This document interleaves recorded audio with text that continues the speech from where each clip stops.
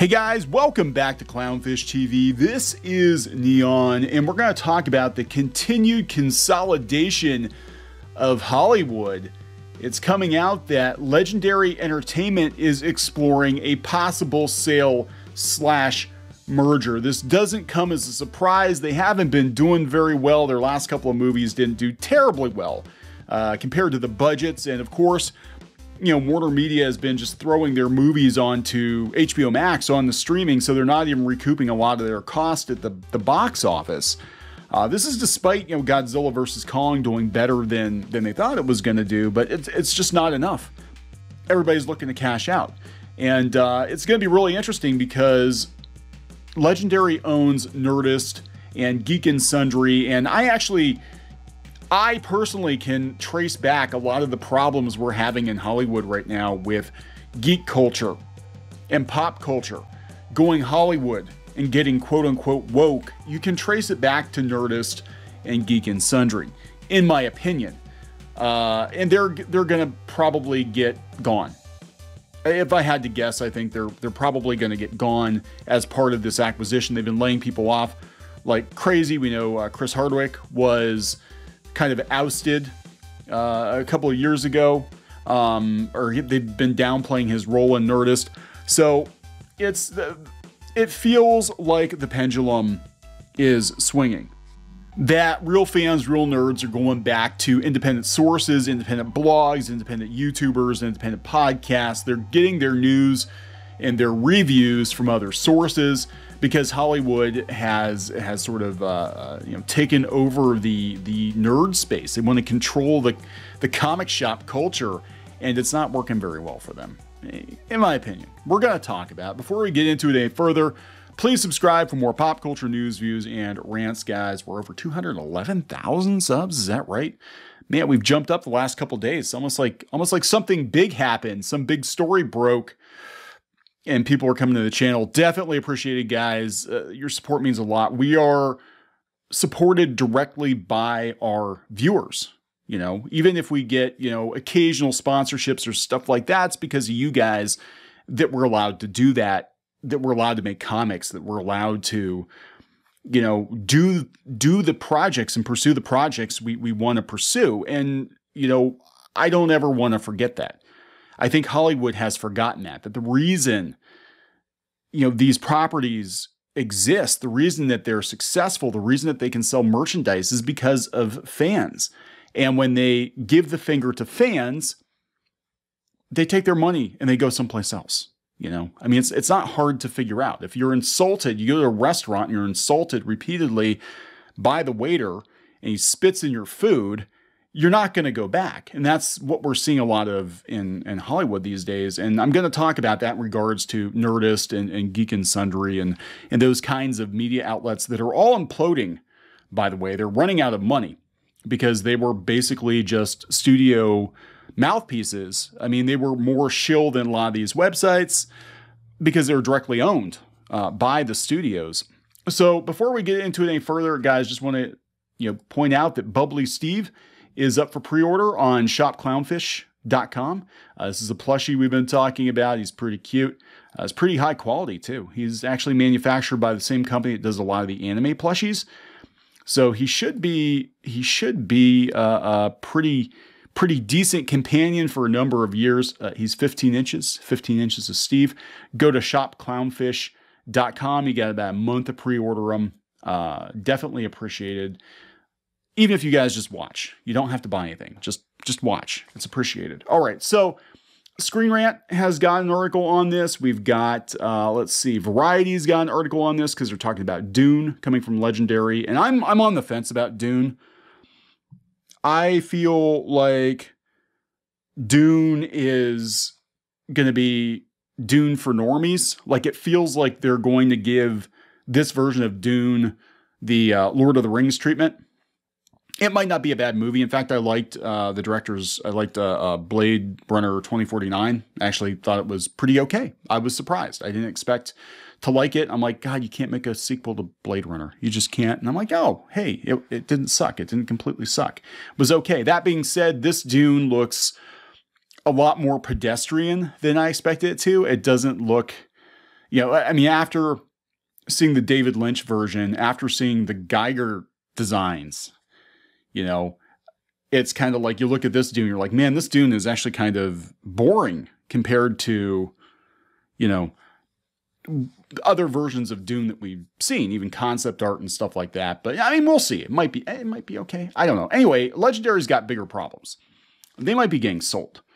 So Godzilla vs. Kong Studio, Legendary Entertainment, exploring possible sale and merger. The film production and media company Legendary Entertainment is considering the idea of potentially selling or merging with another company. Several other media companies have explored this option, some of which are in the process of being finalized. A24, Imagine Entertainment, and Reese Witherspoon's company Hello Sunshine have all been considering other options as well. MGM has been sold for $8.45 billion to Amazon, which they tried to stop. Senator Warren tried to stop this. She said that it was a monopoly. I'm like, why are you so worried about MGM going to Amazon when you guys apparently were asleep at the wheel for Fox going to Disney? That was a much, much bigger deal. MGM at this point in time is a nothing burger. They really are. They've been whittled down to practically nothing. So Fox and Disney was a much, much bigger deal, but you guys are going to worry about MGM.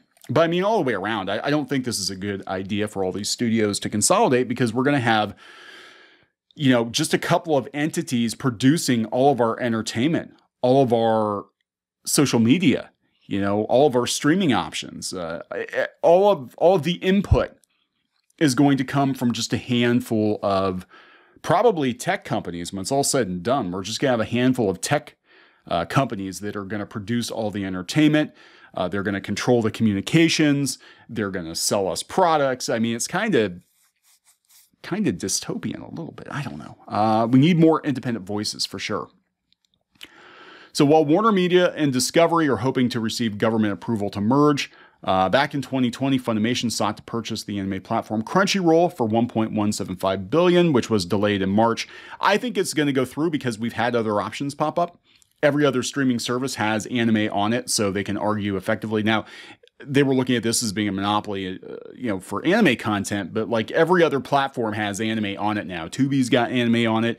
Amazon has anime. They just landed the Evangelion, the 4th movie. So there really isn't much of a case. Now, Crunchyroll, that was another thing that people told us we were lying about. They said, you're lying about Crunchyroll. Crunchyroll's not going to get gone. I'm like, oh, my sweet summer child.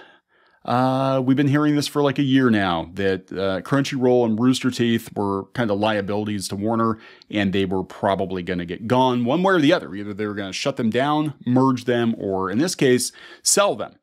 I was surprised that they would sell them for that much. I didn't think they were worth that much, but oh well. Film production and media company Legendary Entertainment was originally founded by Thomas Tull in 2000. They've worked with Warner Brothers, Universal, and Netflix on some of the biggest films of the respective year. Their first release was Batman Begins in 2005. Their most recent film was Godzilla vs. Kong, while their next release is Dune. They were considered to be independently run until 2016, when they became a subsidiary of Chinese company Wanda Group. And you know what? China's making their own movies. They don't need Legendary anymore. They're making their own movies, and they're making more money over there than our movies are making. They don't need Legendary. Variety exclusively reported that Legendary Entertainment is considering a sale or merger. There were talks back in April regarding some possible deals. The conversation has become more serious within the last several weeks, both with and without a special purpose acquisition company, SPAC. Everybody's going to these SPACs. They are. They're like, oh, this is the way out, guys. We're not making money, but we'll go get some more venture capital. That'll work. The publication projects that any deal that Legendary Entertainment is considering would go for less than the $3.5 billion Wanda paid for the company in 2016. No shit, they haven't had any major releases that have made tons and tons of money. With a wide array of big Hollywood blockbusters in their pocket, Legendary has proven to be rather successful both before and after the sale to Wanda Group. Some of their upcoming titles include Mimi Cave's Fresh, starring Sebastian Stan, the new Texas Chainsaw Massacre. Does anybody want that? And a reboot of The Toxic Avenger. Some of their films currently in development include Bad Blood, Gundam, and the Pokemon Detective Pikachu sequel. I did like Detective Pikachu quite a bit. We loved Detective Pikachu. I think it was probably at that point in time the best video game movie made. I thought it was actually pretty good. If they do end up selling or merging, the company has already proven its successes. Yeah, but they don't own any of this stuff. I don't know. There's been a lot of industry buzz around the selling and merging of companies, some of which has resulted in the government needing to step in. Having been stepping in. This is why some have been wary about Funimation purchasing Crunchyroll, as it would just be another step toward a monopoly on Western distributed anime content. No, the Japanese will find a way around. For sure, they're already working on it. I think they're getting tired of the middlemen running interference between them and the fans, and I think they're going to work on some options. So there we go. Legendary probably going to get sold. Now, let's go back to Nerdist and Geek and Sundry. And again, hey, if I had to lay blame at the feet of one media outlet in particular that is responsible for the current situation with Hollywood controlling the pop culture media, even controlling nerddom, controlling comic shop culture, and influencing comic shop culture the way that it has in the last couple of years, I would place it at the feet of Nerdist, which was started in Hollywood, started at a Hollywood comic shop. People who went there, they were from Hollywood. They were part of that Hollywood nerd circle. And these are the same people that, were on Geek and Sundry. These are the same people that went to Critical Role, and it's all connected. You trace all of it back. You trace all of the problems that we've had in the pop culture space and the pop culture media and Twitter and the blue checks and all of this jazz that we talk about on the channel. And it's basically Hollywood politics and Hollywood culture creeping into the nerd space worldwide. Like, it's basically Hollywood nerds are setting the tone for the entire world. And if you don't agree with the Hollywood nerds, who are always going to be way more out there, I think, than a lot of other folks, in the Midwest or down south or whatever, then you're homophobe, racist, sexist, misogynist, bigot. Yeah. So that's where I think things really came off the rails, personally. And again, Nerdist started by a guy who's married to an heiress, lives in a freaking mansion, or was married to an heiress. I don't know what the deal is now, but yeah, it wasn't like, they were some scrappy, pull yourself up by your bootstraps operation. Like, they started in a well-known downtown Hollywood comic shop.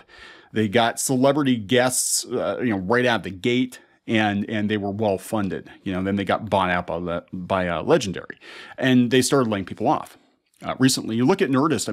Look at the situation with Kevin Smith, with He-Man, and look at the number of views that they got on their Nerdist, podcast or whatever, where he spilled the beans on Orko. They're not getting a lot of hits. In fact, independent YouTubers like us and like Grace Randolph and some others get more views on average than Nerdist, which supposedly has like 2.7 million subscribers. So people are tuning out the Hollywood-owned media. And it's weird. Like, if they don't directly own the media, Hollywood and New York, then they heavily influence the media. And Geeky, who's not in this video, unfortunately, has a list where she's been keeping track of which studios and which publishers own which news organizations.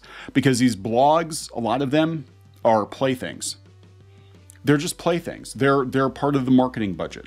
Nerdist is a mouthpiece for Hollywood. Geek and Sundry is a mouthpiece for Hollywood.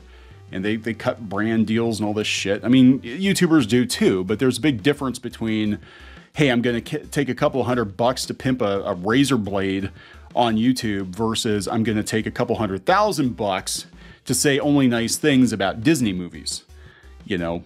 There's huge difference. So I think we need more independent voices all over the world. I used to say all over the country. I think all over the world, we need nerds to basically take our space back. I'm not saying Hollywood can't have a voice, but Hollywood should not be the only voice that gets heard. And I do expect, if this happens, that I think Nerdist and Geek and Sundry will get either sold off separately, since they're already laying people off, or just they'll get gone. They'll just shut them down. And we saw that like Sci-Fi Wire, they shut down the Geek Girls blog or whatever it was called, Girl Power blog, because it wasn't bringing the views. It wasn't paying for itself. People are tuning out. They're tuning in to YouTubers, and it's making these people really, really salty. Hollywood nerds are very salty that they're not being listened to like they think they should be. Because damn it, they're geek royalty, right? They're the alpha geeks. They're geek royalty. You have to listen to them. You have to listen to them or you're a fake geek. When in fact, we're finding out they are the fake geeks. Gonna wrap this one up. Please subscribe for more pop culture news, views, and rants, guys. We'll talk later.